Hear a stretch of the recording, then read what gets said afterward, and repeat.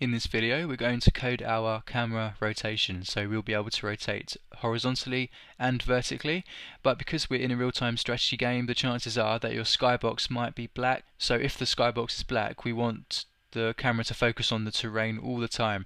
So we're going to code some limits, some vertical rotation limits. Okay, so we don't want it to scroll right up to the top to look at the sky, it'll be totally black, and we don't want it to look directly at the side either. So we're going to code those limits in. And we're also going to make a toggle, so we can actually toggle on and off the vertical rotation.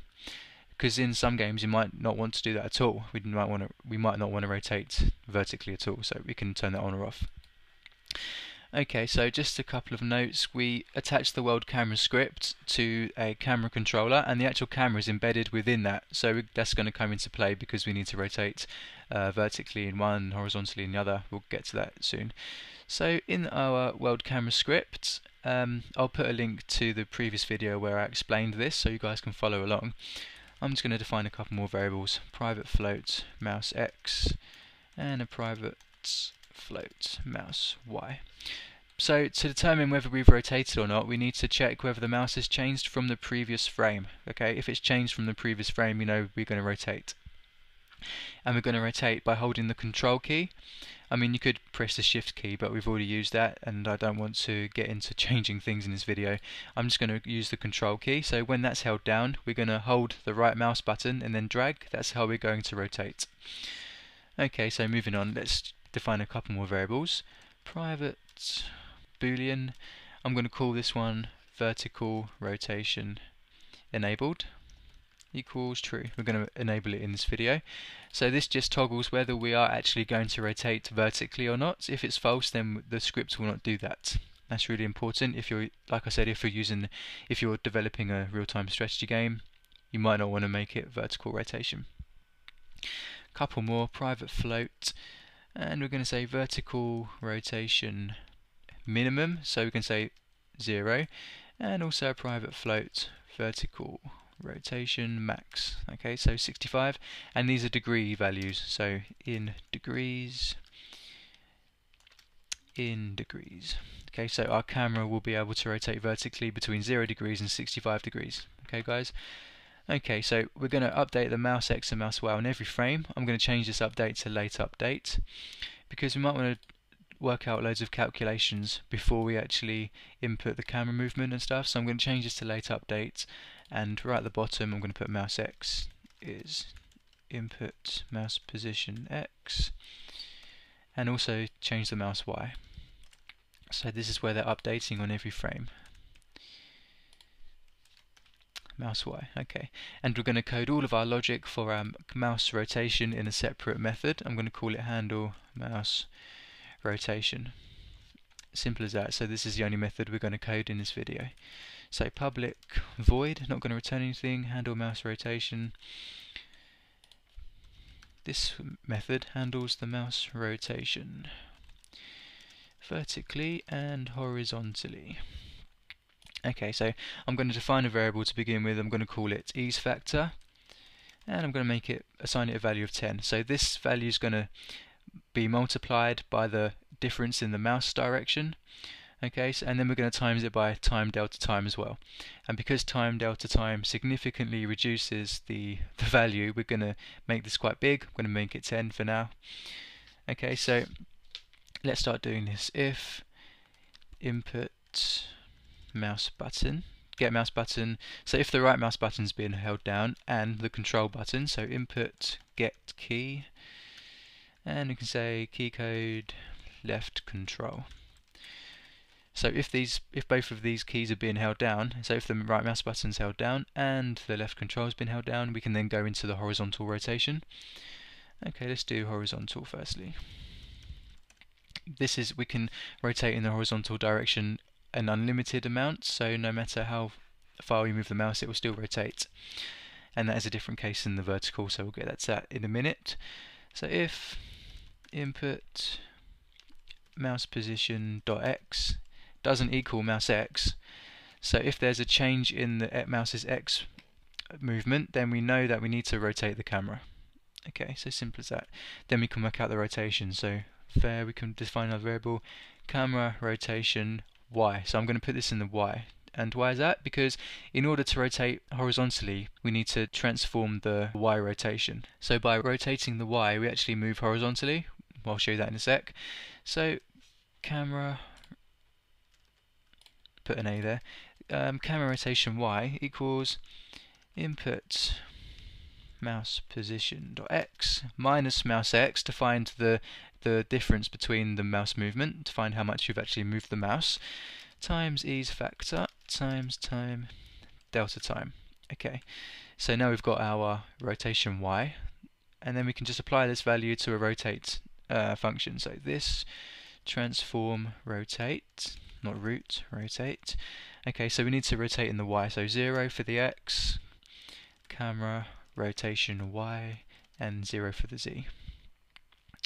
And I think that's all we need to do for our horizontal rotation. So I'm just going to save this. Let's jump back into our script and test this. Okay, so I'm holding down the control button, holding down the right mouse button, moving, and that's cool. We can now rotate in the Y. So let's just grab our, where is it? Our camera controller. Okay, so as you can see, when I'm rotating, the Y rotation is being changed. So even though we're moving horizontally, we need to rotate the Y. Okay, that's a really important thing to remember with rotations. Okay, guys. Okay, let's move on to the vertical. So let's say vertical rotation. This one's a bit more involved. So if firstly the vertical is enabled, so if we can actually rotate vertically, and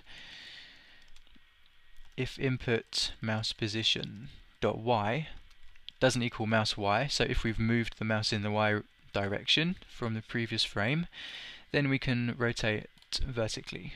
So for this one, we don't want to rotate the camera controller, we want to rotate the main camera itself, because if we apply the rotate y and x on the same object, it will arc around, it will look like the object's falling over, so we need to rotate a different object vertically, and we're going to rotate the main camera. Okay, but to do that we need to find it, so game object main camera equals this game object, transform, we're going to use the find child method, and we're going to find the main camera object. We could have attached the main camera to a public variable up here, but I don't know how often we're going to use this, so I'm just going to define it down here once, dot game object. Okay, so we're referencing the main camera game object, and then we can work out the desired rotation. So we can say var camera rotation x this time, so even though we're rotating vertically, we're going to change the x rotation of the object, just the way things are. And we're going to do a similar thing we did here, so input mouse position y, if I can type that right, we're going to minus this from the mouse y this time. So if we minused mouse y from this value, then the rotation will be inverted, so when we move the mouse up it will rotate the opposite direction, and we don't want that to happen, so we minus the input mouse position y from the mouse y this time, times ease factor times time delta time.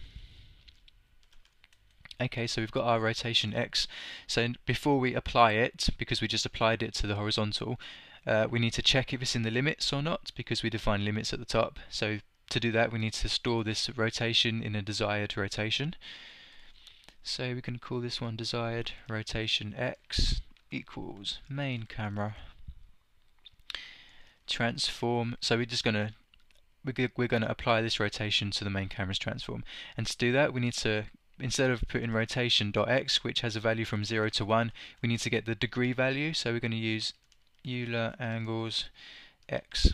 Okay, so the Euler angles gets the rotation in degrees, and that's really cool. And we're just going to add on our rotation. So this is our desired rotation. So with the limits we can say if our desired rotation x is greater than equal than vertical rotation min, which we defined at the top, so if it's greater than 0 and the desired rotation is less or equal than vertical rotation max, so 65. If the desired rotation is between 0 and 65, we can actually do this, and then we can say main camera transform rotate. Okay, so this is going to do in the x, so we can say go back to our camera rotation x, we're going to apply that 0 0. Okay guys, so we couldn't actually rotate both of these at the same time because they're different objects to start with, and if we had this disabled then we wouldn't want to anyway, so that's why we've done that. And I think we're done here, so I'm just going to test this out before I explain anything else. Let's just jump back into our game. Okay, so here we go. Holding down the control key, right mouse dragging, and now we can drag up to 65 degrees, so it stops there. That's cool. So like I said, real-time strategy, black skybox, you might not want to show this, you might want to disable it, and we can go down to 0 degrees, boom, and it stops right there. So now we can view all of our models and all of our lovely detail and texture maps, which we spent a long time doing. Okay, so it's really cool. Okay, and very smooth as well. Okay, so I'm just going to explain something. Why did we apply our camera rotation X to the main camera and not to the camera controller like we did here? I'm going to show you this. I'm just going to say this.transform now. So now the camera controller is going to rotate in the X and the Y. So here we go, it's the camera kind of falls over, it arcs, the camera arcs, we don't want that to happen.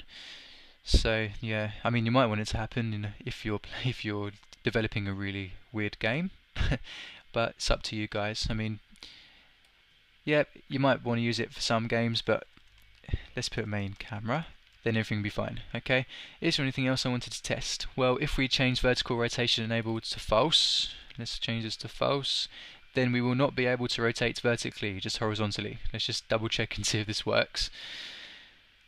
And it does, moving up and downwards, but we can't rotate vertically. That's fine.